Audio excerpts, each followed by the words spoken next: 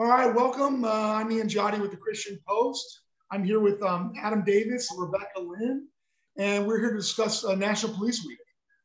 Just real briefly, Adam is the co-author of Prayers and Promises for First Responders, and Rebecca is the author of Proud Police Wife, 90 Devotions for Women Behind the Badge. I want to thank you both for joining us today. Thank you for having us. Great to have you. Absolutely. Thank you so much for having us on. Of course. So first, let's talk about National Police Week. I really wasn't aware of this before this interview. Sounds like LEOs kind of come around from around the country. They converge in our nation's capital for the week. Can you maybe give us a brief overview of what that gathering looks like and how that came about? Police Week is really about honoring the men and women who have paid the ultimate price. You know, we live in a culture where we have to have assigned days and weeks to demonstrate honor because we've gotten away from the essentials of what it means to honor those who pay the price, whether it's military or law enforcement or other realms of first responders. But for this particular week, it's honoring the men and women past and present who have laid their lives down behind the badge for their respective communities, to remember them, to show their families that we've not forgotten, and to come together and show the country what it looks like to live a life that's worthy of a sacrifice that's been paid. And so those events really come together, and it looks like organizations from all over the country. It's a massive gathering. It's not, there are moments where you've got the candles lit and a bunch of people are gathered. It's a lot of folks, and it's really powerful to see those images and to remember that nothing that happens comes without a cost. You know, Jesus paid the ultimate price for us when he gave his life for us on the cross. But there's still men and women today who lay their lives down in a battle against evil. That's what this is about. This is good versus evil. And we're in a battle right now. And so National Police Week is really take time to honor those who have paid the price, honor those who continue to serve, and recognize the selfless love that they demonstrate by putting on that uniform and badge every day, even when there's so much hatred shown towards them.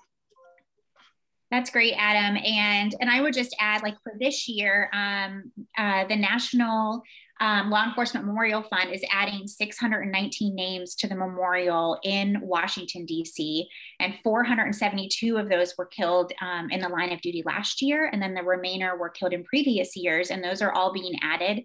So this is a time where all of those families can, see their loved one's name on the wall and celebrate their life. And we can remember those officers that we lost, and, really, thank their family members as well, and give support to those family members to let them know that the legacy of their loved one will not be forgotten.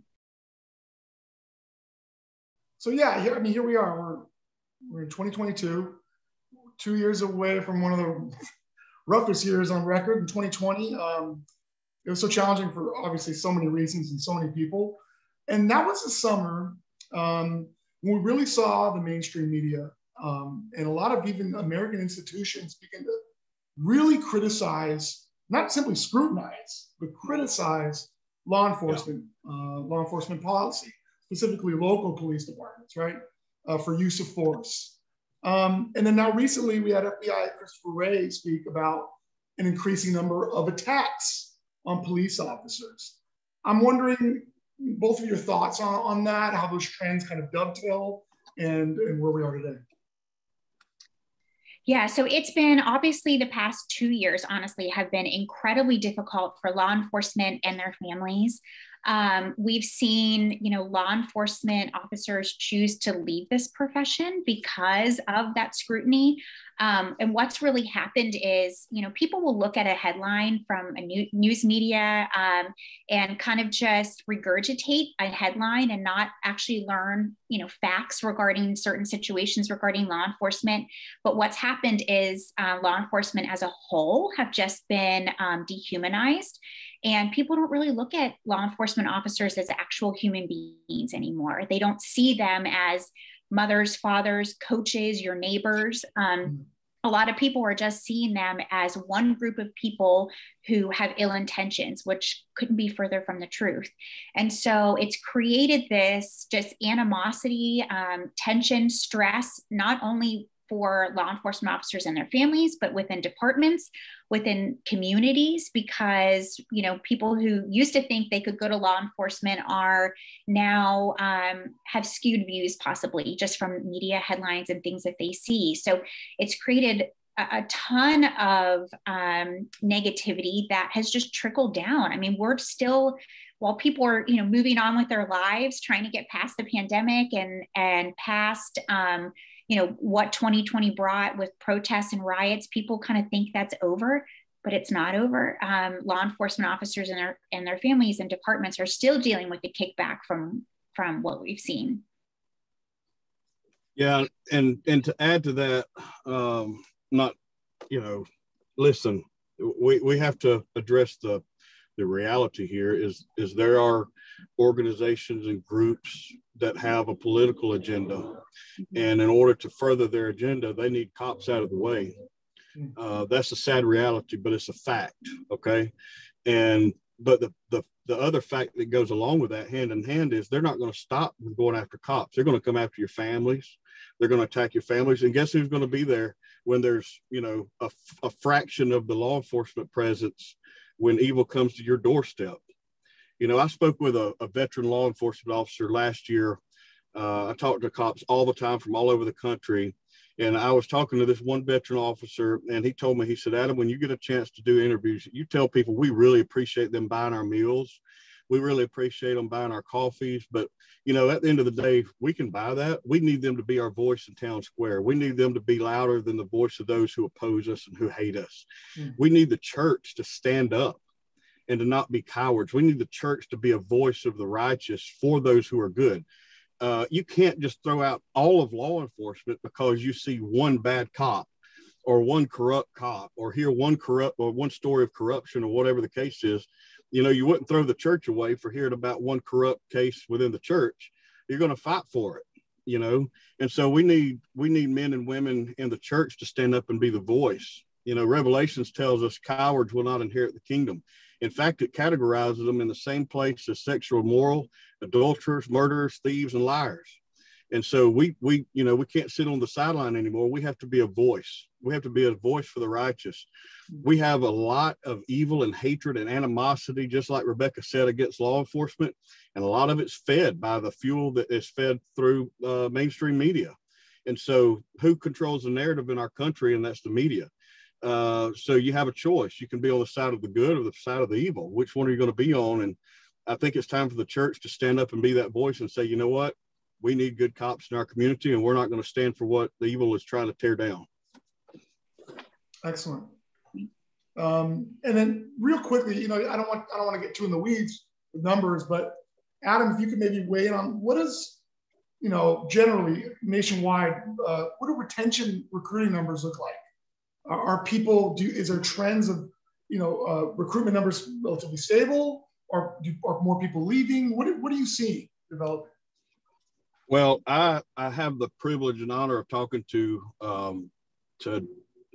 law enforcement leadership in different parts of the country, and recruiting is still a challenge. You know, you have a lot of agencies that have upped the pay, you know, up the starting pay or base salaries, base hourly pay and benefits, and they've improved that, and they work on culture. But at the end of the day, we have to raise a generation of men and women who are willing to stand against evil. And we can't feed them a narrative that says, you're not going to do that because we're afraid of evil. We have to raise a courageous generation. So I think a lot of agencies are still dealing sort of with that issue of recruitment. Retention, a lot of that is, you know, some folks moving from one agency to another. I don't have solid numbers on people actually leaving law enforcement for another occupation. But I know there are still challenges as it pertains to recruiting new officers.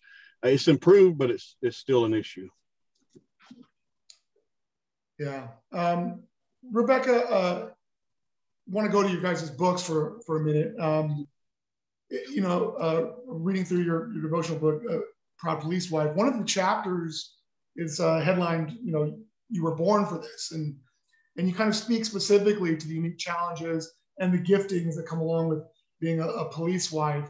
I'm hoping you can maybe take us through some of those traits and what that looks like.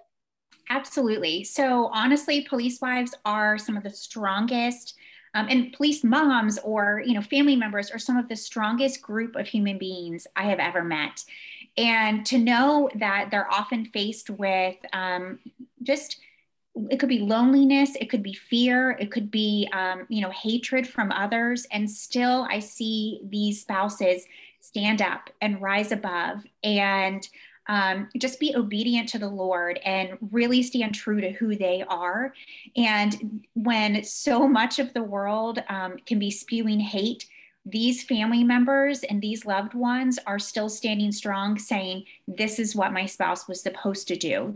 I'm going to support my spouse. And I have never seen a group of, yes, this is a profession, a career, but this is a lifestyle for us and these family members. And it's one that trickles down into our everyday life. And whether it's just, taking on roles as a parent more than your spouse because they're working a lot, or having to rearrange schedules, or having to put in boundaries for, people that might not understand the lifestyle that we lead. But honestly, these spouses are so encouraged by the fact that their loved one wants to serve, and they want to serve right alongside with them, and they do. And it's just incredible to watch, to know that I've walked these shoes, but I also get to be around and talk to thousands of spouses every month, and to see them all rise above the hate and rise above just the trials and tribulations that law enforcement spouses can go through, to just be there by their side, but with their loved one, and really serve alongside with them. That's great. And then, so Adam, going through prayers and promises for first responders, you go alphabetically through this whole host of topics: abandonment, courage, grace, self-control. We don't typically think of our first responders pondering those kind of topics, especially out in the field. I'm just wondering how you maybe could speak a little about the practical usage of these things while they're out there in the field, how this can kind of edify them as they're on the job. Yeah, Rebecca said a very key word in one of her first statements today, and that was society has tried to dehumanize law enforcement. That started a long time ago. That hadn't just begun. That started in movies where people would cheer on the villain as they would attack cops, or the cop was corrupt or whatever. This has been something that's been happening for a long time. And so this is a reminder that every man and woman that puts on a uniform, puts on a badge and a duty belt, every man and woman that you see that maybe pulls you over, gives you a warning or a ticket or works a wreck or responds to your worst day, they're human beings. They're human beings, and they're deserving of grace. They're deserving of mercy. They have issues, and they need to know that there's a place they can run to. They need to know that there's a living God who has given us the Comforter in the Holy Spirit to help us, to empower us through the darkest of times in a world that is growing increasingly evil. And so when we look at the different topics, Lieutenant Colonel Dave Grossman and I selected those topics based on some of the challenges that the men and women of law enforcement and other first responders in particular face. They're human beings, whether they're on duty or not. I can tell you this right now. Some of the greatest moments of peace I have ever had in my life were in some of the most dangerous situations that you could be in. And I know the source of that peace, and I'm thankful to know that peace. And so I wanted that to be available to everybody, that, really to everybody, but certainly all first responders and law enforcement as well. They're human beings. They have emotions, they have fears, they have dreams, they have goals. At the end of the day, we all have one destination, and that is we're all going to die. And that is not a super encouraging or positive quote, but it's reality. And how are you going to live your life? Are you going to live your life in a way that that leaves a mark for the kingdom? Or are you going to live your life in a way that leaves a mark that you lived in fear? And I can tell you certainly that men and women who serve in any capacity as a first responder, they don't live a life of fear. They live a life of faith, of courage. And that only comes by knowing the grace and the mercy of a living God, walking empowered by the power of his Holy Spirit because of a perfect sacrifice paid by the Lamb of God. And so I'm thankful that we were able to do this. And quite frankly, this was not one of my favorite books. I didn't want to write it when I started, but I'm thankful we did. It's had a tremendously positive response from people across the country. And even law enforcement has, they picked up on it and loved it, and very thankful for it reaching more lives for the kingdom. Yeah, what's great about it is, of course you have tons of believers, right? In law enforcement, but also for those maybe men and women who are serving who maybe don't know the Lord yet, and you can use this kind of to build them up and really at the same time reach them for Christ. It's kind of a very powerful combination. Oh man, listen, that is, I love reaching and encouraging fellow believers. But my first book that Broad Street Publishing Group put out was called Behind the Badge. It's Daily Devotion for Law Enforcement. I only mention it to say this. There are men and women who work in law enforcement that have never stepped foot inside a church, maybe with the exception of responding to a burglary call or other call for service on duty, but they read Behind the Badge every day. I personally know men and women who have never read the Bible, but they read Behind the Badge every day. And guess what? It's leading them to a relationship with a living Savior. It's leading them to a knowledge of Jesus. And I don't have to preach because his word lives. And during 2020, there was a department that was having, a lot of departments were having issues with riots, but this one particular department said, it's like you wrote this book today for us. Like it's written for today. And I said, I can't take credit for that. That's the power of his word. It's alive, it's living, it's present. And, it never changes. The word says he never changes. He's the same yesterday, today, and forever. So that's Prayers and Promises is going to do the same thing because it's based on his word, not on my story, not on my experiences, but on him. And he is the hero of all of our stories. Amen to that. Yeah, thank you. Yeah. Well, I want to thank Adam and Rebecca both. Thank you for joining us. And as we head into National Police Week, we wish you the best of luck. Thank you. Thank you. Thank you so much.